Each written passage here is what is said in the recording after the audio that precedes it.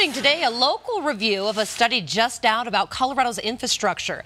It suggests we waste $2,300 a year in car maintenance because of the time we spend sitting in traffic and driving over potholes and other road problems.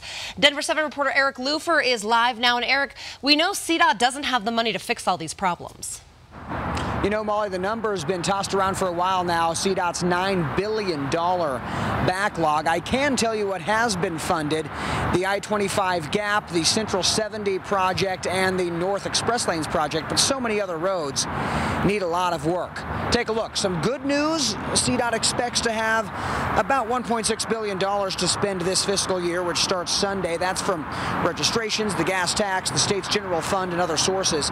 State lawmakers also approved an extra $372 million for road work and other transportation projects.